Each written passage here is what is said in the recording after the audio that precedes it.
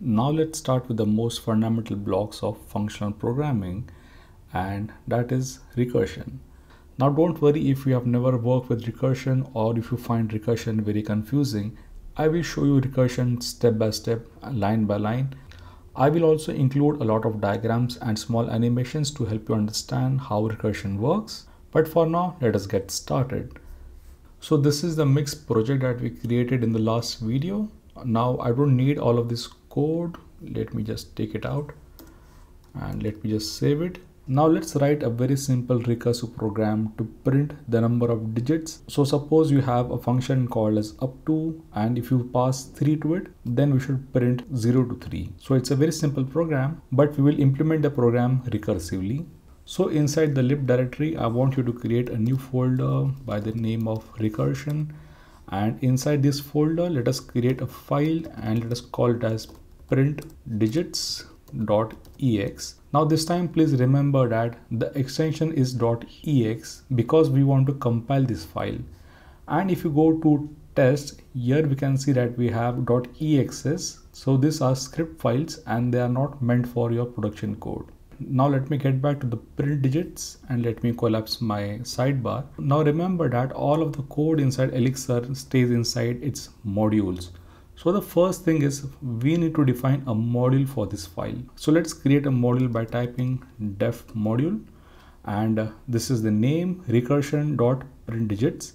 But the naming convention goes like this. First, we normally include the name of our project. So we have named our project as tutorials. And let me open up my sidebar.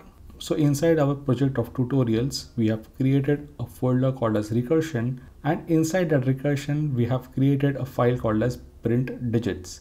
Now remember that this is just a community convention and it is not required. You can name this module anything that you want. Now with that in mind, let me collapse my sidebar.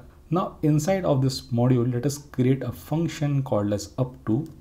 So we can define a function by using the keyword of def, and then we can say up to. Now this function is going to accept one parameter, and that would be for our numbers, and then we can start with the do and end blocks. Now suppose the number is 3, then we simply want to print out something like this. So we take the input as 3 and then we want to print digits from 0 to 3. So this is what we want to print, but we need to do this thing recursively. You must be thinking maybe we can just create a for loop. So we can create a for loop for I is equal to 0. Then we can say I less than and equal to your number, and then I plus plus, and then we can simply print out I. So if you're thinking we can do something like this, then the answer is no, because all of the data types inside Elixir are constants, they are immutable. And what's happening inside the for loop is for each iteration, we are changing the value of I, which is right over here. So we can't use this kind of for loops inside Elixir. Then what can we use? So the answer is by using recursion. So let me take out the comments. First, let me write the code and then I will explain what's happening. Now let's think of a base case. Suppose the number itself is 0. Then at that time, we don't have to do anything. So at that time, we simply have to return back 0. So we just write 0 over here. Now remember that the last line inside your function automatically returns. So this is your automatic return statement, and we don't have to use the keyword of return for the last line.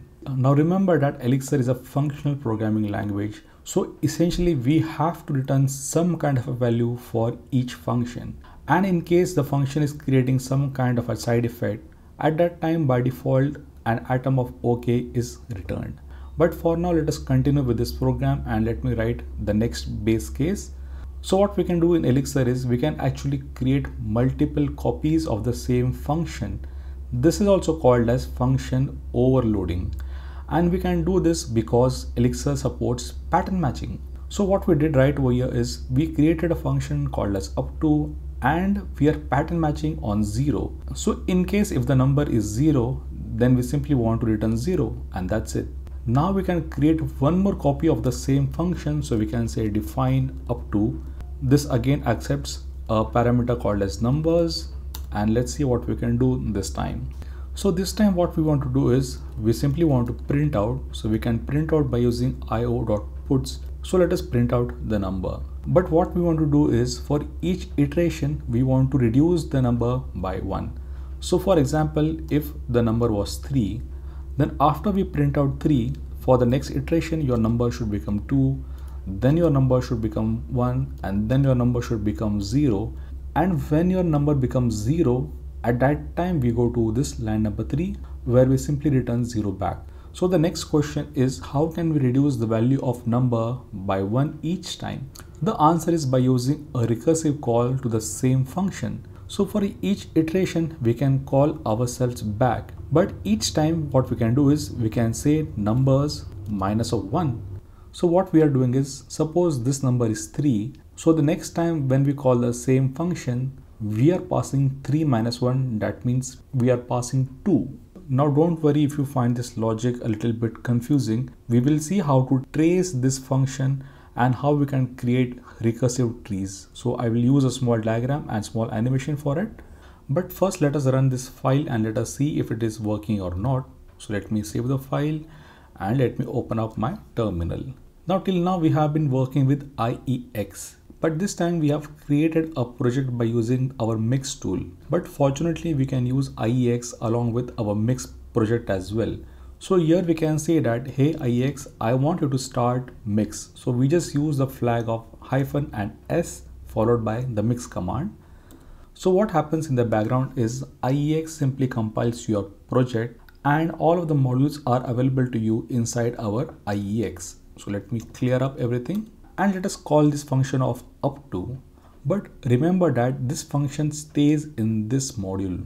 So what we can do is we can say from the module of tutorials, I want you to go to the module of recursion. From recursion, I want you to go to the module of print digits. And from here, I want to use the function of up to, and let us pass 3 right over here and let us see the output we are getting. So here it is. We are getting the output of 3, 2 and 1. So this 0 is not printing. If you want, we can print 0 right over here at line number 4. So if you want, we can replace this line by again io.puts and 0. But I think there is no point in printing 0. So we can take this one out. Or else we can also say that whenever we get a 0, we simply want to stop. And we can return back an atom called as OK, which symbolizes that our operation was successful. Now let me save the file. Now since we have saved the file, we also need to recompile our project.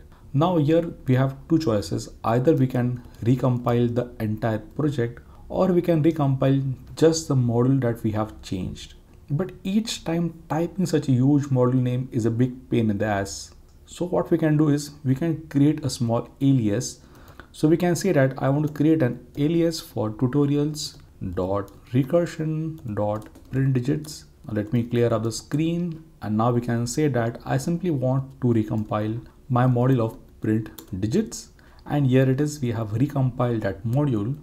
Now let me clear it up one more time, and this time again we can use the module of print digits and we can invoke the function of up to. Now again, if you want, you can use the parentheses or you can leave them out. So let me just pass 3 right over here. And this time we get the output of 3, 2, 1 and OK. So let us go back to our code editor and let us see what's happening. So what's happening right over here is this is also called as your base case. So let me put up a comment right over here. So this you can call this is your base case. So that means that in case if we get an input which is 0, at that moment we simply want to return some kind of a value and we want to exit from our recursive function. Now since this function returns a single value, we can use a much shorter syntax. So let me take out end, let me take out the return statement, and after the function definition I have to put a comma, after do I have to put a colon, and let me take out the OK from here and let me paste it right over here, and that's it. So this is also a valid function definition. So normally whenever we return a single value, that time we use a single line definition. Now instead of returning OK, let me go back to returning 0. So what's happening is we have a base case. Whenever we are getting the input of 0, at that time we are simply returning 0, but we are not printing anything. And in all other cases, we are first printing that number and then we have a recursive call. Now let's see how we can trace this function. So let me open up my browser, and so this is our function for print digits. So this print up to 0 and do 0, this is our base case, and this is our recursive function. So this line number 4 is a place where actual printing is taking place, and on line number 5 we have a recursive call to the same function. Now let's see how we can trace this function.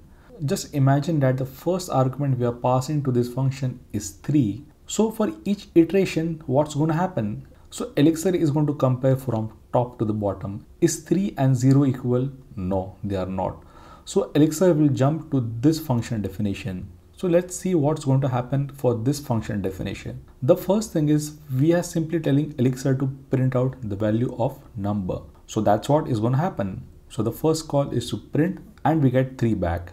Now what happens next? So next is a recursive call to the same function but with the value of number -1. So let's see what's going to happen. So next is we are calling the same function back but the value becomes 2. Now is 2 equal to 0? No, it's not equal to 0. So again Elixir will jump to this function definition. And again what happens? The first line is we simply want to print out the number. So we get the output of 2. And what happens on the next line? We are calling ourselves back, but this time again number -1. So the next call becomes up to and your argument becomes 1. Again the same thing happens. Is 1 equal to 0? No, it's not. So again Elixir will jump to this function definition. The first line is to print the value. So we get the value of 1 back. Now what happens over here? Again we have to call ourselves back. So again we call the same function, but this time the argument becomes 0. Remember 1 minus 0, that's why we get the argument here as 0. Now again Elixir jumps to the first clause. Now remember Elixir scans your code from top to the bottom and the first definition is up to with a pattern match of 0. And this time what's happening is we have a match. Since up to gets a parameter of 0, we simply want to return 0 back. So what's going to happen over here? So for this function, we are simply going to return 0 back and that's it. Do we have any other calls left? No. So we simply exit and that's it. We have the display of 3 to 1 in our console. So let me open up my terminal one more time and here it is. We have the exact same output of 3, 2 and 1. So what we did right over here is we saw how we can trace our recursive program. So always remember to plot this kind of trees and this will help you to understand recursive programming in a much better way. Now let us go back to the code and this time let me make a very small change. Now instead of printing the number first, what happens if I print the number afterwards? Now let's see what happens this time. Let me open up my terminal one more time. And let us recompile our module since we changed the code and let me clear it up and then let me again call the print digits up to and let us pass 3. So this time what happened? So instead of getting the output of 3, 2 and 1, we have the output of 1, 2 and 3. So what happened? We simply changed one line right over here and our entire output got reversed. So let us go back and try to trace this recursive program as well. So this was the earlier one and this is going to be the new one. So remember we have the print statement afterwards, but first we are calling the function recursively. So let's see what's going to happen this time. So again suppose that we are passing the argument of 3. So what happens? Is 3 equal to 0? No, 3 is not equal to 0. Then Elixir will jump to this function definition. Now what's happening in this definition? First we are calling ourselves. So what's going to happen? We have a recursive call and the parameter becomes 3 minus 1. That means we have a parameter called as 2. But what happens to this call at line number 5? Nothing. That statement remains unexecuted because first we have to exhaust this function right over here. So what's going to happen next time? So let us see right over here. So this call right over here, this does not execute. Instead, first we have to exhaust all of the parameters for this function. Now what's happening? The parameter is 2. Is 2 equal to 0? No, it's not. So we are going to go in this function definition. So what's happening this time? We again have a recursive call. So let us call ourselves back, but this time the argument becomes 1. And what happens to the print statement? Nothing. That is kept on hold right over here. Now let us go back to this function right over here. Is 1 equal to 0? No. So we go to this function. Again what happens? We have to call ourselves back. So let us call ourselves back. But this time the argument becomes 0. And what happens to the print statement? Again that is kept pending. Now what's going to happen this time? We are calling ourselves but the argument is 0. So we have a pattern match right over here. And whenever the argument is 0, we simply give back 0. And that's what happened right over here. So this call right over here, this resulted in a 0. Now the control will go back to the previous function. Now what is pending in the previous function? This print statement is pending. But what is the value of number? So the value of number is 1. That's why we get the output of 1 first. Now again we have exhausted this clause. The control will go back to this one. Again what's pending? The print statement is pending. But what is the value of number? The value of number is 2. That's why we get the output as 2. Now again this function is exhausted. So the control goes back to this function right over here. Again what's pending? The print statement is pending. But what is the value of number? It's 3. That's why we get the value of 3 back. And this is exactly happening right over here. So we get the value of 1, 2 and 3. So what's happening over here is we can say that our print statement is executing in the return stage. But in the earlier example, our print statement was executing in the ascending stage. So we have a basic difference in the execution of our recursive functions. Let us try and summarize what we have learned till now. So what we have done is we have created a simple program to print out the digits, but we have implemented the logic in a recursive function. Now the only line of difference is right over here. In the first time, the recursive call is the last line inside this function. Now remember, the last line is automatically returned. We don't have to use the keyword of return. And this is creating a loop for us. Now when do we exit? We exit when we have a base case. And what is the base case? It's right over here. Whenever we get a 0, at that time we simply want to return 0, and this is the time when we exit from our recursive function. So we have two different function definitions. The first definition is for our base case, the second definition is for our recursive case. Now what we did in the second time is we simply changed our recursive call. So in the second case, first we have a recursive call and then we have the print statement. And what happened this time? The execution shifted from ascending stage to the return stage. So if I have to summarize further, here what's happening? The printing is done in ascending stage, and in the second case the printing is done in the return stage. That means the work or the execution happened during return and not during ascending stage. So this kind of function is also called as tail recursion. Now remember, in tail recursion we are calling the same function back, but each time with a different argument. And on the second case, this recursion is called as head recursion because first we have the recursive call and then we have some kind of an execution left. Now you can see that we can create efficient loops in Elixir by using recursion, and that too avoiding all of the side effects by mutating our values. Well, that's it for this one. I hope you enjoyed the lecture on recursion, and I will catch you in the next one.